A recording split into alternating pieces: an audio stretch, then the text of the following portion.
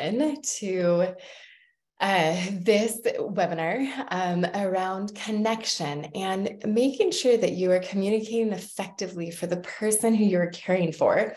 And if you aren't caring for someone, these tips around just connecting and communicating generally help to diffuse and reduce stress, which we know is helpful in terms of learning and that higher brain function of creativity, productivity, and reducing stress just generally helps our brain and reduces the risk associated with that long-term stress over time and the buildup of cortisol, its effect on the hippocampus and the amygdala, these parts of the brain center, that the center of the brain that's really the kind of center of memory and learning. So let's get going here. The just quick little pieces about housekeeping pieces. The replays will be available because you have signed up for this webinar. You will be on the email list. You will be emailed a replay. So if you miss some of it or you have to jump off, don't worry. You will get another replay. You will get the link to the replay. And then we're going to have time for questions after. Please put your questions in the Q&A. There's plenty in the chat, space in the chat to introduce yourselves. And Tyler is here. She'll answer as many questions as she can along the way as well. But anything that you have specifically for me, go ahead and put it in that Q&A section. And that's where I'm going to look first at the end of the presentation. So the idea and what I do and what I've committed my professional career to here is making sure that you get the support that you need. You're here because you either are concerned that you may develop dementia. Maybe you've had a parent, lost a parent who's had dementia in the past and you supported them through it, or another loved one. You may already be starting to notice those early stages of cognitive decline. And so you're looking to prevent any further decline and maybe even optimize your cognitive function and get it back. Or maybe you're caring for someone with relatively severe dementia and you are looking for those extra tips and tricks and support to help care for them better.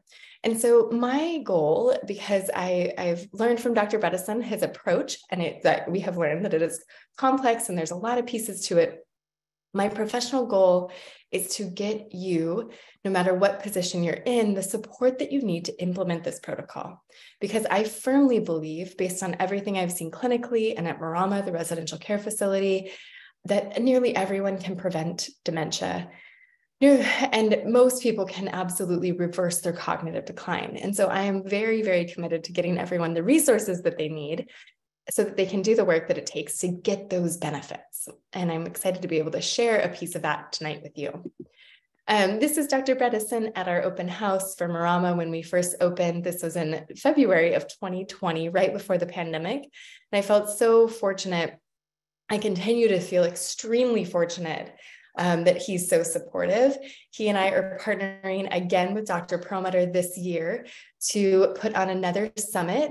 And there's so much in the news. I mean, just yesterday, I think, or over the weekend, there was another drug that got FDA approval. And so Dr. Bredesen and I actually discussed that medication, the lecanemab, and the aducanumab, the Aduhelm, which had been approved through very controversial means by the FDA, kind of a preliminary approval. We discussed all that and some of the nuances around that and how that fits into using the Bredesen protocol and what that might look like in the future.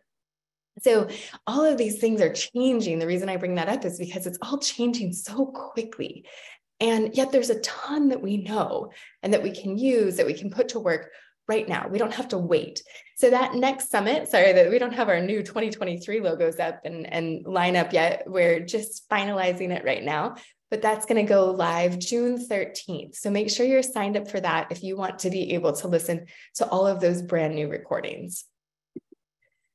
So I wanted to share just some of my inspiration for why I do this. And really, it's the people. It's the people whose lives change and whose stories I have the privilege of hearing. It's a really vulnerable, kind of intimate time when you're caring for someone with dementia. And Bob and Mary Bob is a patient of mine.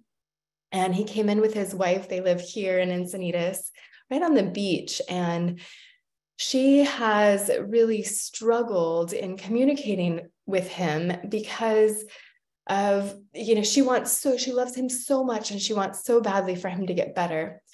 And yet they tend to butt heads, and she gets really frustrated when he doesn't remember something. And she says, "Don't you remember? I just told you this." And even in our visits, when she joins him for a visit, she will be kind of, just kind of giving him a hard time about what he isn't remembering, what he's not doing. Like, listen, the doctor is telling you, you have to walk more. You have to get your heart rate up. You need to do those classes. And in kind of watching their dynamic, I could see his stress level going up and up and up and up as we were having this conversation. And I asked him, if you could wave a magic wand, what would life look like these days? What would you want to do? What would you want to be engaged in? Because he understands, like, when we talk about it, he gets it. He's like, I want to do the exercise. I want to get to sleep on time. I want to wear my CPAP. I want to take the supplements. But then day to day, when she's trying to get him to do it, he's resisting. And what came up, he said, I wish I could just connect with her the way we used to. And this was just a really heartwarming moment for me, because she heard him. She totally heard him. She said, oh, what he wants is for me to connect with him, not correct him. And that's the invitation tonight. And it was in that moment that I was like, connection over correction. That is the mantra of this. And it was Mary who kind of said it and realized, she had this moment of realization that even if we're just walking together on the beach, like, we are connecting, and that's what is most important and valuable to him. And that is what is going to help him get better and probably be less resistant to everything that she is trying to fit into their day. So I want to give you some tips about how to do that, because it's not always easy. And Mary struggles with this still. But in her mind, she's catching herself more often, and she's stopping herself from that correction and focusing back on love and connecting. This is really challenging. I'm going to talk about releasing expectations first here. So we have at Marama, I'll just start this by saying, at Marama, we have this luxury of the people who live there are not our family. It's not our mom, not our spouse. It's not someone that we have decades of experience with and all these built up resentments and memories and all of the things that come with being a family. At Marama, we have a clean slate, and we fully appreciate that it's their disease process that is causing these behaviors. And so releasing the expectation of who this person is going to be. Your mom might not be that person that you can lean on for help anymore. She might not be the person who can create a Thanksgiving dinner for 20 people and get everything right. She's going to need more support from you. And your husband might not remember the thing that you just told him earlier this morning about taking out the trash. And that's just because they don't remember. And so asking them to remember is really, really hard on them. And so letting go of those expectations and potentially just asking again, or being there to provide support. So authenticity, be authentic. Let them know if you love them, let them know. And let that be the place you start from, and let that be what you continue to remind them. Empower people. So giving them, if they've always folded laundry and that's familiar to them, or they've always done the dishes, maybe let them at least pretend to do those things, or give them the towels and the socks and the pillowcases and the things, the flat sheet, not the fitted sheet, the things that are super simple and easy to do that might give them that sense of empowerment, of completion. And then meeting them in that place where they are, where they're kind of at their edge of capability, but still feeling like they can contribute. Having compassion along the way for both yourself and for the other person. This assumption that we're all doing the best we can. And certainly if you are here, you are doing so much to help your loved one.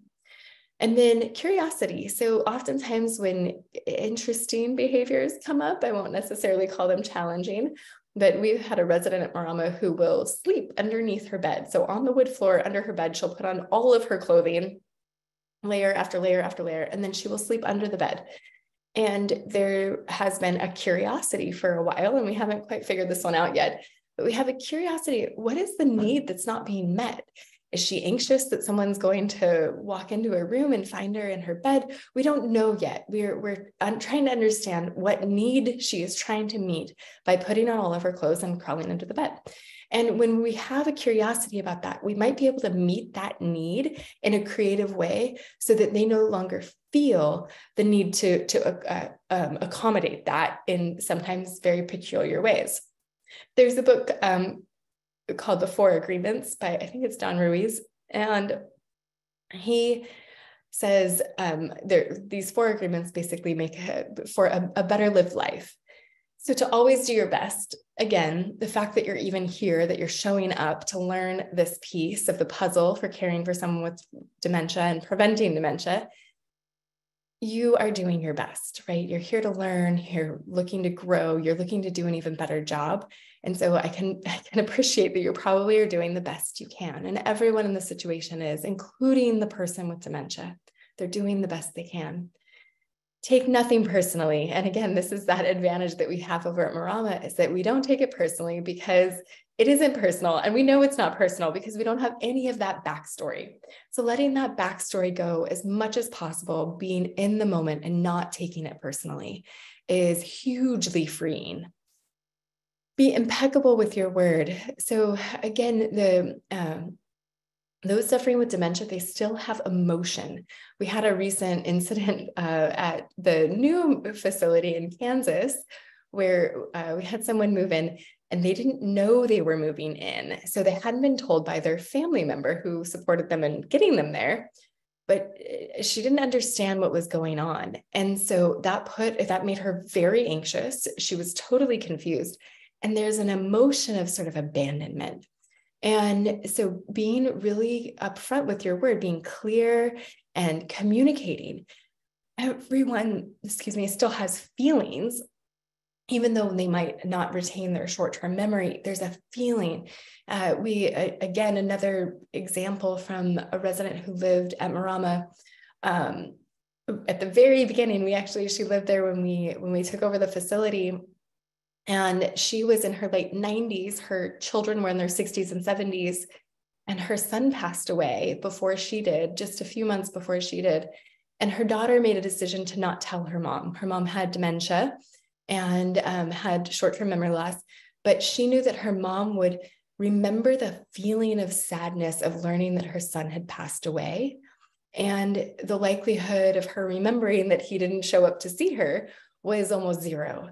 So sharing that information just didn't make sense. It wasn't compassionate. It wasn't the right thing to do. And I thought that was a great example of being impeccable with your word. Sometimes it's about the things that we don't say and we don't share. And then not making assumptions. This kind of goes back to being curious. Like, why is there this behavior? Instead of assuming it's because someone is mad at you or they have an agenda, it might just be that they need to pee and they're feeling really uncomfortable. And so that's why they're a little short. And they don't remember how to express that, or they don't even remember that sensation in their bladder is telling them that they need to go to the ladies' room. So being curious and keeping that story open. What could be going on here?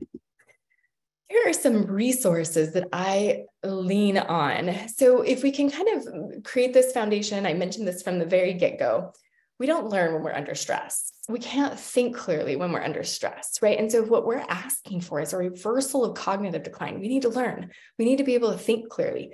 We cannot be under a tremendous amount of stress. What we want the stress to be is that little bit of cognitive stress, that little bit of maybe physical exertional stress. That is where we're going to see the magic happen. We don't want the stress of feeling anxious, of feeling abandoned, of feeling unloved, of feeling lonely, of feeling isolated, of feeling hungry or hot or cold. We want the stress to just be that bit of cognitive engagement and physical engagement at your edge. So when we reduce stress at any opportunity, including an engagement with our loved ones, we increase the connection, then we can increase the joy and increase the cognitive capacity of the person that we're caring for.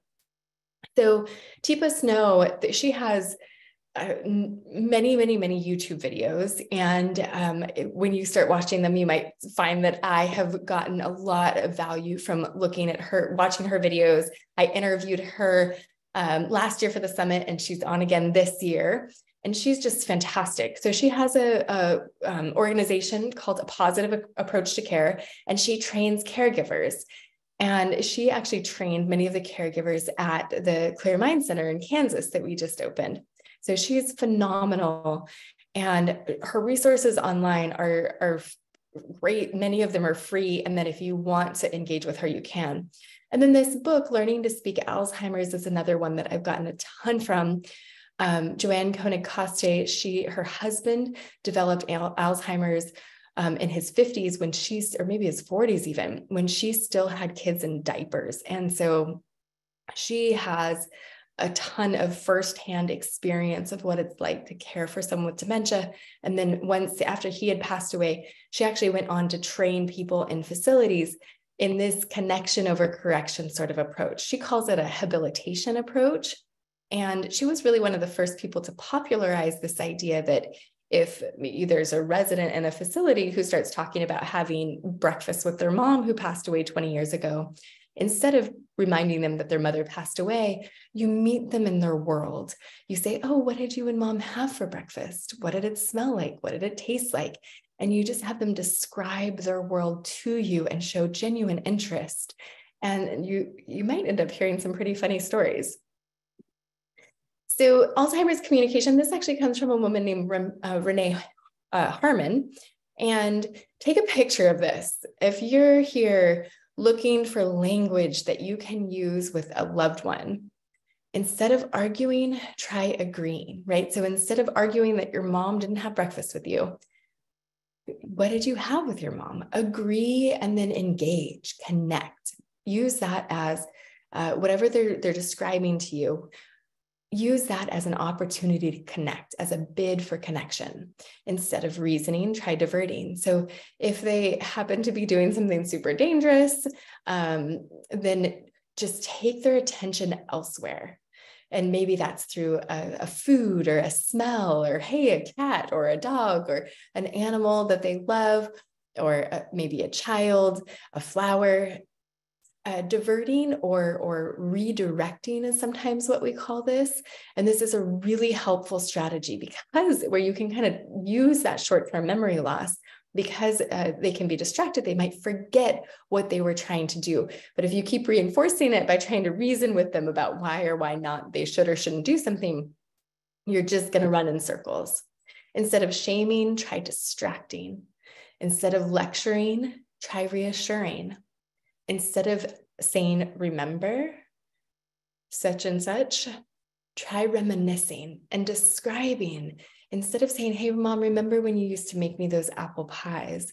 Say, I love the smell of cinnamon. Apples in the fall, they're so crisp and juicy. Those ones that are on our tree that you make apple pie with.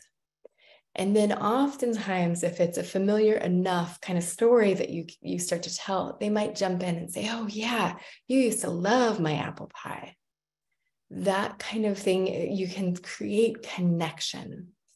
And then instead of saying, I told you to take out the trash, would you please take the trash out for me, Bob? And just say it again, repeat yourself.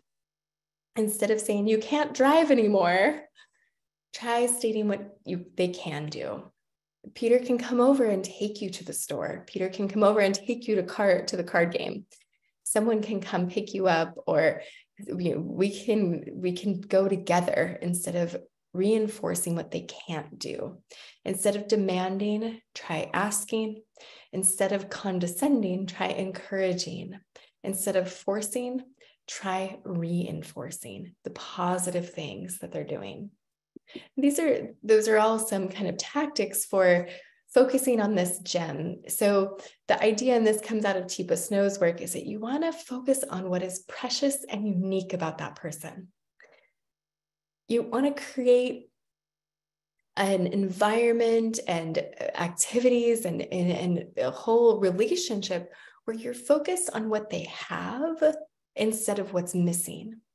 And some people, as they progress through the dementia phases, they actually become better painters or more creative. They might become funnier.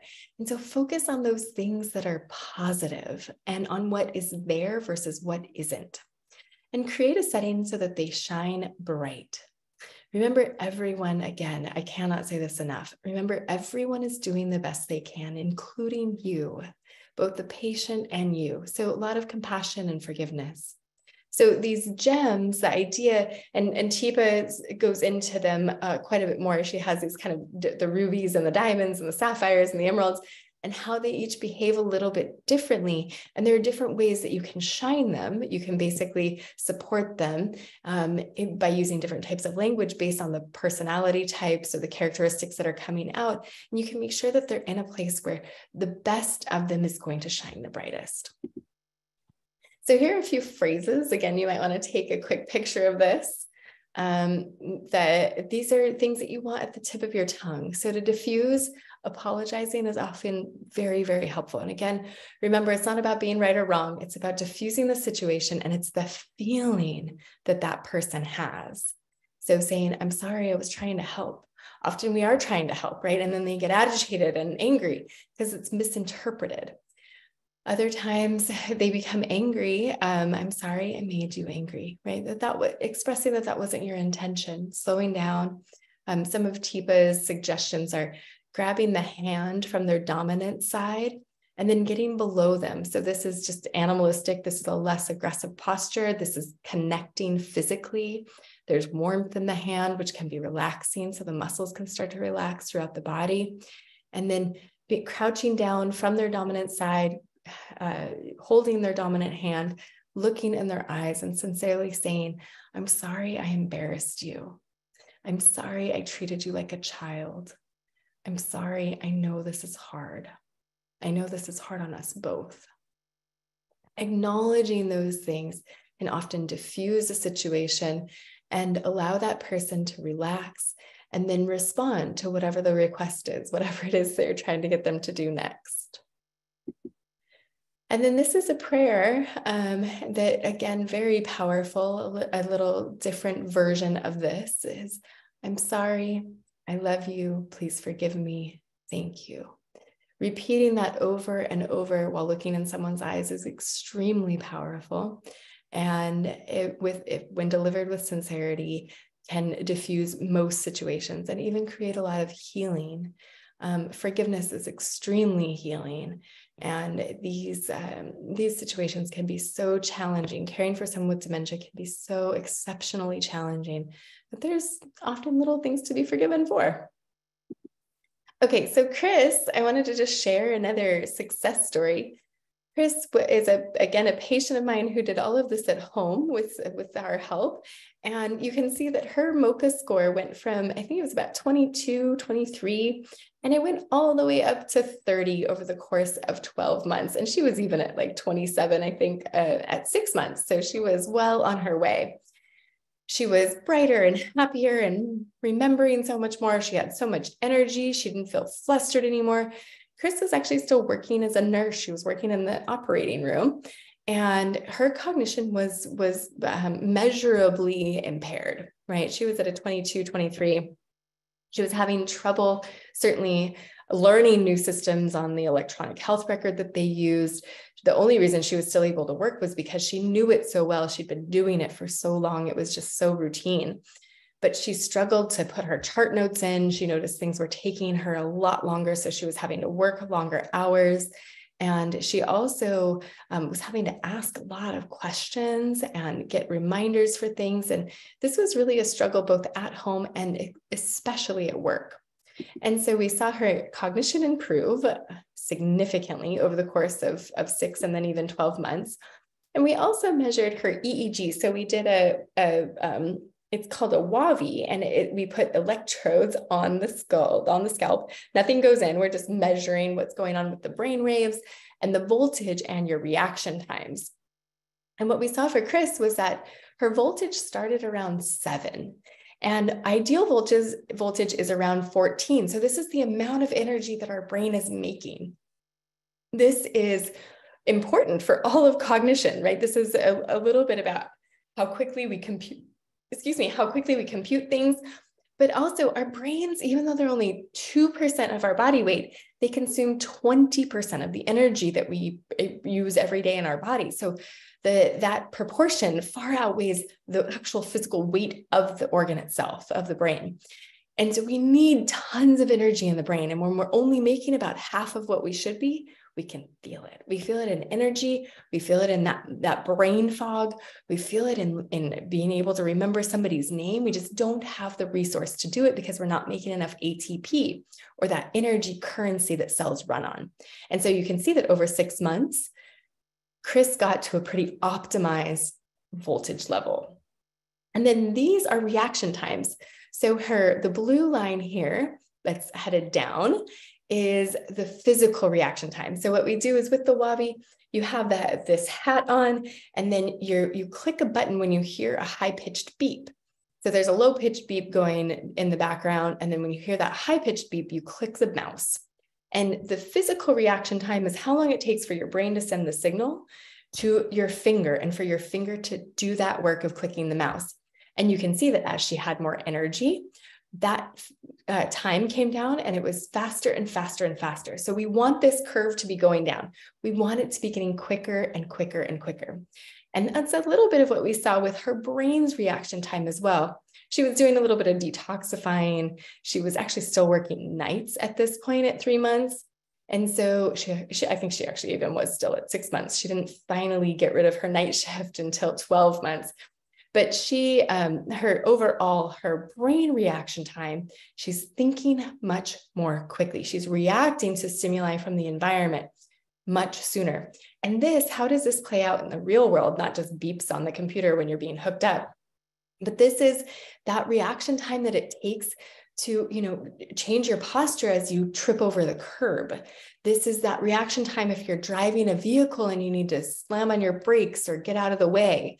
This is that reaction time that keeps you from falling down the stairs and readjusting, or from touching something hot.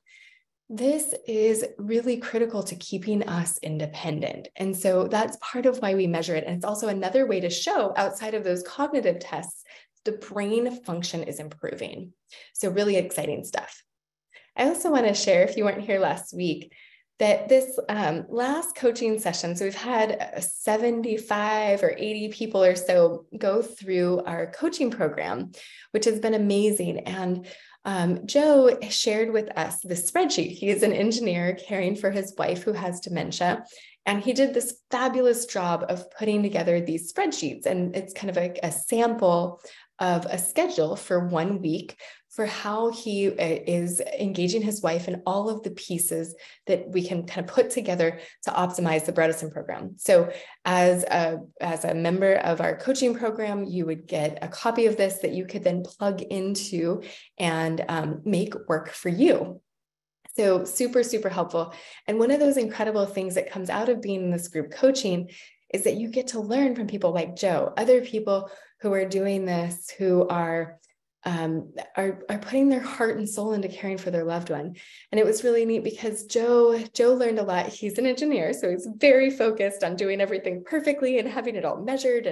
And he's very impressive. And he was dancing with his wife, and it felt a little bit like work. It felt like checking a box.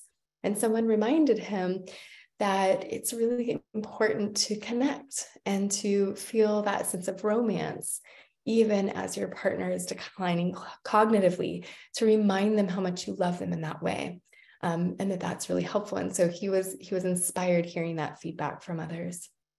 All right, so I want to share what we're offering, which is the coaching, the live coaching with me, but that includes an 11 module caregiver training course that's valued at $497.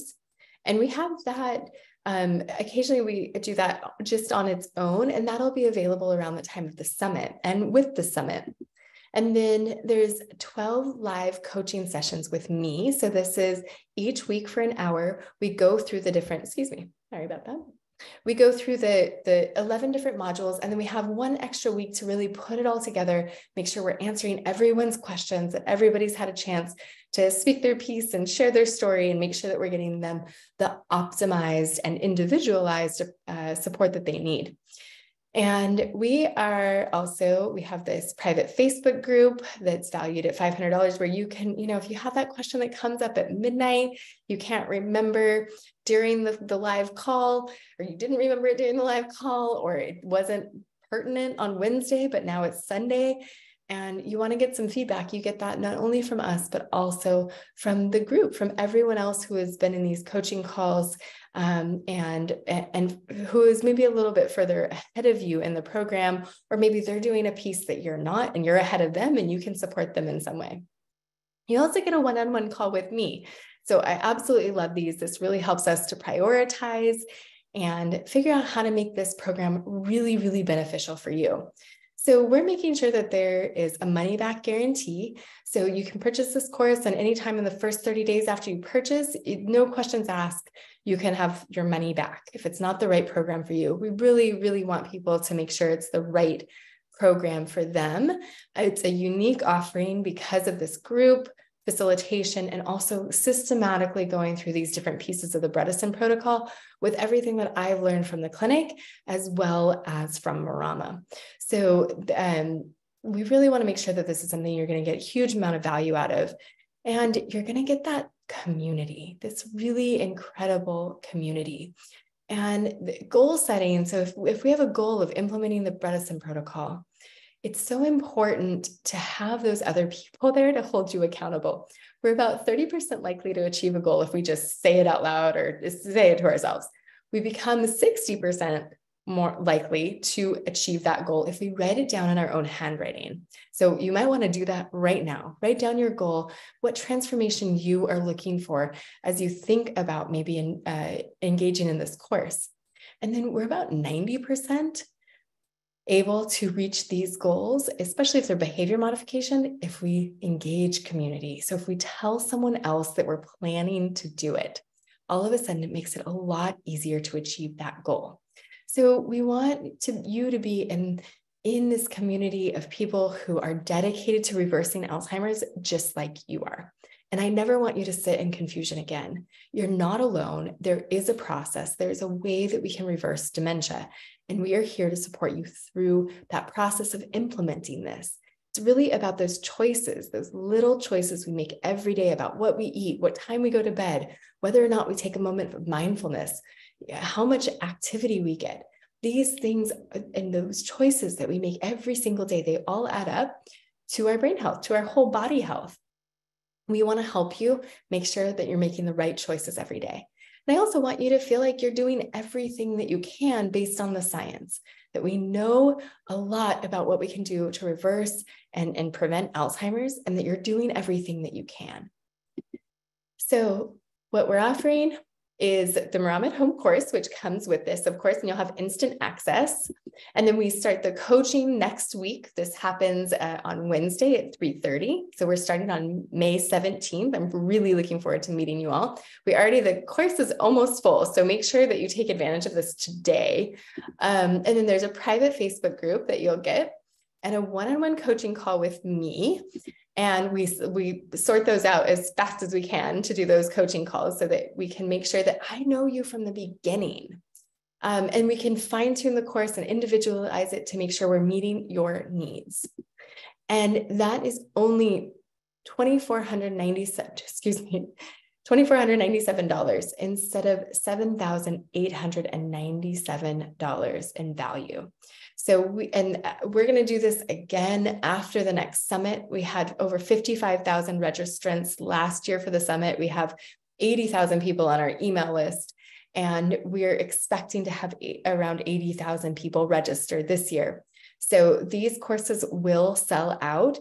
And because my time is limited, we will likely raise the cost. The other thing that you will get, although I don't know the timeline on this, is we are developing an app, so a mobile app that you'll have on your phone, where you'll get daily reminders. You'll get 3 recipes a day for breakfast, lunch, and dinner, plus 2 snacks.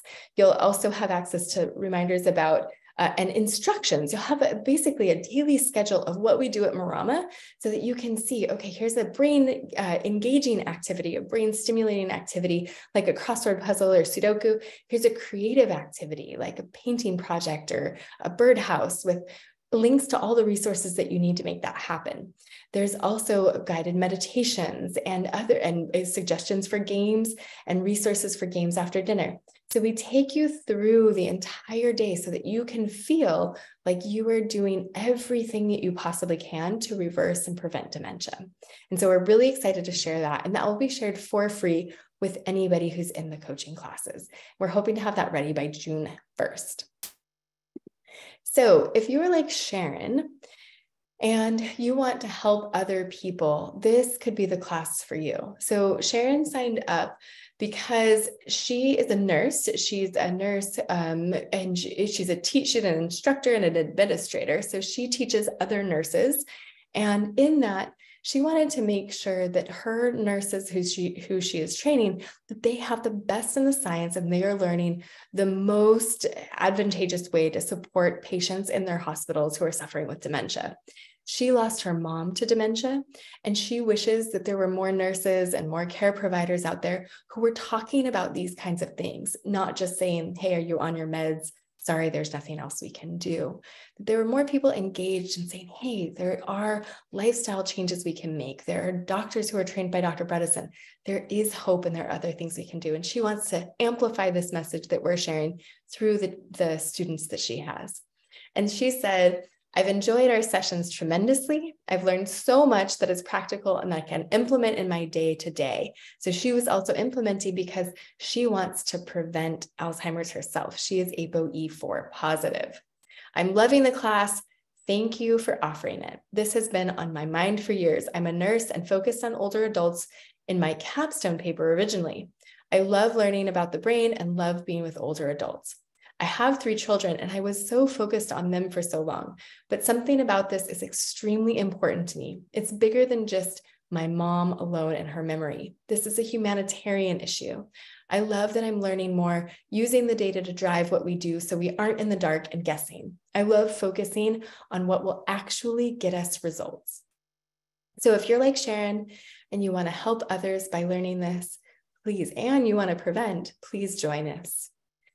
Richard is a patient who came in to see me, and then him and his daughter joined the class. And they are, when he came in, he was unable to remember the names of farm animals, remember the names of his grandchildren. And through the coaching, they finally got into ketosis.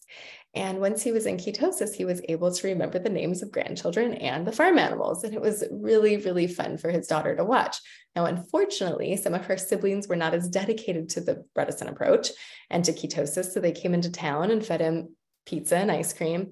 And sure enough, he did not do as well and started forgetting names. Now, this was just super illustrative for them and for the entire family. So now everybody's on board and making sure that he's only getting the best food and that he's staying primarily in ketosis with very, very low levels of sugar in his diet.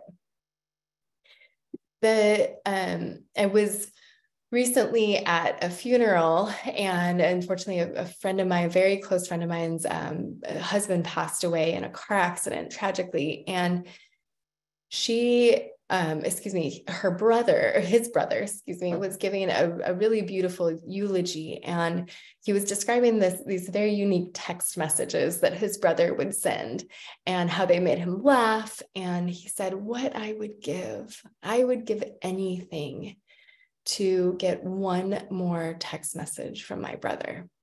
And I, of course, I was crying and just thinking about their family losing him so young. And then I thought later, as I was reflecting on the service, that Marama, that this approach, that this Bredesen protocol is that anything. This is that anything that gets you one more text message, that gets you one more phone call, that gets you one more anniversary, one more summer, one more season of knowing that person at their best capacity possible, right? We don't always get back to full recovery, but we get those moments of connection when we apply this protocol. And even as people decline, there's still this opening, and that was really the message of what we were discussing tonight, is there's this opportunity to really still connect with someone even after they've lost their short-term memory capacity. And that happens through joy, through touch, through all of these things that we don't lose. We don't lose our humanity as we go through this process. We lose our memory, and not usually all of it. And so I was talking to a woman recently, and she was telling me how lucky she felt to be able to be there for her dad, even though it was hard. And she was like Lisa, she did not want her kids to go through it. She just felt so grateful that she had that time and that she had the memories of her dad, even when he was struggling with dementia. They had those moments that were joyful, and she wouldn't give those memories and those moments up for anything. So Lisa, she joined the course because she had just gone through this with her dad, and she watched her mom and dad struggle to take care of her grandmother before them. So it's been through multiple generations, and she doesn't want the same for her children. She wants them to have a different fate. She's got 2 daughters and a son, and they've all got kids, and she loves all of her grandchildren. And she started noticing after her dad passed that as she started taking care of herself, that she wasn't as sharp as she once was. And she took care of her dad for about 7 years, and she's ApoE 3/4 positive. And so that was really stressful. And she understood that her risk as a caregiver was putting her at even more at a higher chance of being diagnosed with Alzheimer's, in addition to her genetic risk. And so she was looking for support from the course so that she knew she was doing all she could to prevent her kids from having to go through that same thing. So if these people sound like you, this will be a course that you can get a lot of value from, and we're excited to be offering it. Once you're in, you will see this login page, and then on the other side of it, you'll see this, and you can just hit that orange button and start the course at any time. And then, as I said, on May 17th at 3:30 Pacific, the same time as this webinar today, we will start the Q&A and the coaching calls on Zoom. So we'll go through each module. That will give us kind of the structure, and we'll take questions as they come up so that it's a meaningful process for you and we get all of your questions answered. And we'll give you exact steps and specific instructions so you can learn to do this at home and get the benefit of being at Marama, but staying home. My goal is that people don't need Marama, that no one wants to move to senior living or into a memory care facility.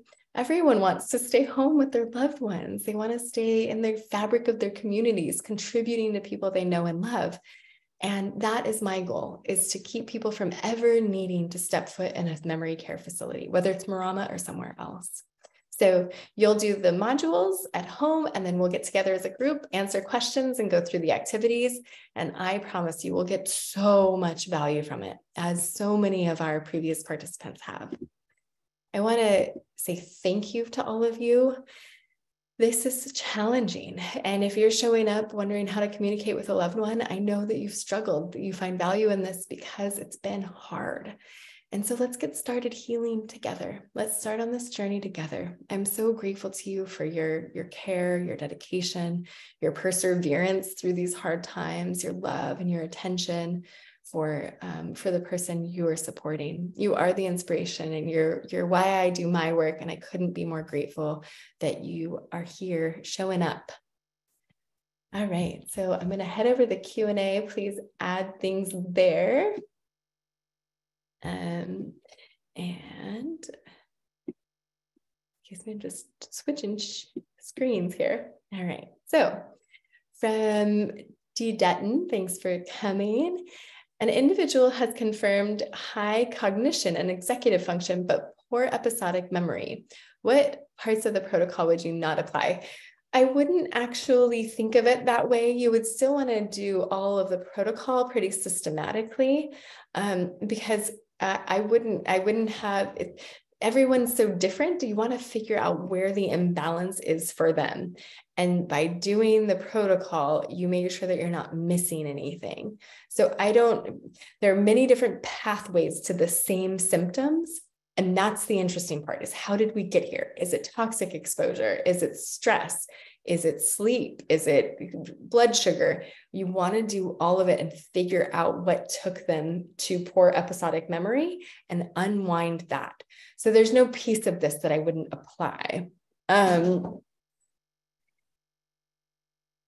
Yeah, so there's going to be an app with info. Yes, absolutely. We're hoping to have that go live June 1st. And those are Joe's chart and the app will all be available to people in the coaching course. Yes, absolutely. And then in terms of expectations, my husband does not want to exercise, wear his hearing aids, or eat any fruits, greens, or vegetables. Do I let it go? Are there other suggestions? He is aware of his short and long-term memory losses and lets me know that.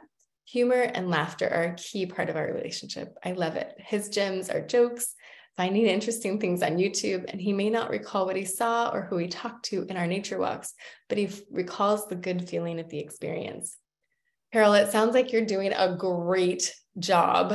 To let it go or other suggestions, my hope is that maybe some of the language that we were discussing today might help that there might be a little bit of a different way to interface with him so that instead of correcting him, maybe talking about how when you can hear me, I feel like I can connect with you more. And that, that makes me feel good. And I'm sure you could hear me saying the wonderful things about you if you had your hearing aids in. I don't know if that's helpful. Sounds like your nature walks are a good form of exercise and maybe doubling down on those because it's reinforced by those good feelings. I hope that is somewhat helpful. What can cause sodium to drop? My mom is staying hydrated, following the protocol, and taking lots of supplements. Julie, what comes to me first is she might be too hydrated. There might not be enough salt in her water. So just make sure that she's consuming enough. And then it sounds like she needs to see a provider. If she has consistently low sodium, she needs to be evaluated by a doctor. Do you need to sign up by this on this program by a specific date if you sign up now? You need to start this program on a specific date if you sign up now. Yes, so this is a 12-week program and it starts May 17th. So then we meet weekly on Wednesdays for 12 weeks. If those times don't work for you, let us know and we'll see if maybe what we could do. If most of them work for you, you can probably jump into those weeks you missed in a future one. Can more than one family member watch the modules? Absolutely. If the adult kids need to work together and determine how to take care of mom, yes. One family unit can certainly share the modules. What are your thoughts about a person with mild cognitive impairment ending their life prior to reaching dementia? There's a book. I think it's called, what is it called? Does maybe somebody knows? It's by Amy Bloom. In Love. It's called In Love, a memoir of love and loss. And it's about exactly this. Her and her husband essentially decide that is what is best. He decides that when he's at a place where he can, and they go to Switzerland or Austria. And he ends his life and she goes with him, and that trip is their last hurrah. And I'm going to start crying just talking about it. It is so painful. What my thoughts are is that I've seen MCI reversed more often than not. And so my thoughts would be there's a lot of life left to live, and that there's no reason to assume decline. And so that, it is called In Love by Amy Bloom. So there is no reason that I think that anyone should feel like their life is over if they are diagnosed with mild cognitive impairment. That just seems kind of crazy to me based on what I've seen and how much joy, how much connection, how much life is left to live, and how many people can fully reverse mild cognitive impairment. There's just so much to do. I know it can feel overwhelming. I know that it can feel really depressing, but we have seen miracles happen over and over and over again. All right. Are there more questions from Bev? I'd like to sign up for the upcoming live sessions and coaching course starting next week. I purchased the course materials last year after the summit, but need help making it all happen. Yeah, Bev, that happens to many, many, many people. Would it be possible to adjust the rate? Absolutely. We have an upgrade option. So it's just the difference. Yes. And Tyler can help you. And then you need to retail this program to locked memory care and unlocked assisted living. Their diets are terrible with lots and lots of starchy veggies, sweets, desserts, and snacks. And the other mistakes too. Thank you, Tyler. Yeah, absolutely. So we have thought about this and what the best strategy is. And because I really found so much resistance and such a lack of interest in conventional facilities, they're really focused on the bottom line. Many of them are owned by big private equity firms, or, they've been rolled up into big, like it's an investment for people, right, to own a fraction of these facilities. It's really very, very much financially driven. And those are inexpensive foods. And so although I get it, like I own businesses, they have to make money to survive, but they are really focused on cutting costs at those types of places. And so they're not willing to pay for the additional labor, and they're not willing to change the diets. They're not willing to encourage, they don't want the fall risk because it's associated with liability. So they don't encourage people to exercise or get out of their wheelchairs or beds. It's really horrible. And so my hope is that we can change the senior living industry by creating an alternative, making that successful. And then everybody's going to need to come in our direction, because hopefully people like you who are showing up at a webinar like this, if you do end up in a situation where you need to call a facility and for your parent or your loved one, you say, hey, do you have a healthy diet for a healthy brain diet? Do you have exercises that are healthy for the brain? Are you following the Bredesen protocol at all? And they'll have to start answering yes if they want to stay full, if they want to have an adequate census to make it work. And so it's going to be the consumers who shift that by asking for what they want. And so my hope is by creating Marama, that will start to threaten them a bit, and they'll have to incorporate it. So we'll see. Can someone who is on a blood thinner like Xarelto or Eliquis take NeuroQ with the ginkgo in it?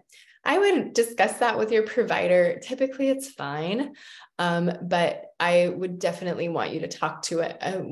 You're not going to get it from whoever's managing the Xarelto or the Eliquis. But if you can talk to either maybe a Chinese medicine acupuncturist, someone like that, or if you can chat with a naturopath or a Bredesen trained provider, that would be most helpful. Typically, it's a non-issue. What diet have you found most useful for treating mold? Typically, it's going to be a ketogenic diet. A ketogenic diet is both a candida diet, so you're getting rid of the mold that might be colonized in the gut, and it's a detoxification diet. So you start to release those fat soluble toxins that are stored in the adipose tissue. And through doing that, you typically reduce the toxic burden of mold and really everything else, Andrew. And Dr. Neil Nathan is who I worked and learned from most closely around treating mold. And that's what he recommends too. It's essentially a very low carb diet, high fat, low carb diet. If we only made it to the second webinar, will we have access to the first? Oh yeah, there are replays.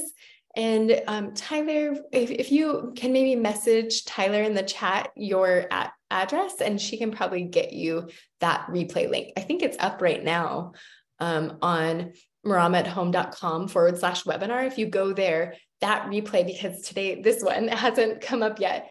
So that webinar is there right now. So if you just go to marama@home.com/webinar, you'll find it. All right, if there aren't any other questions, I'm so grateful to you all for being here. Thank you so much for your time and attention. It's been a pleasure, and I can't wait to see you at the coaching classes. Take care. Bye, all.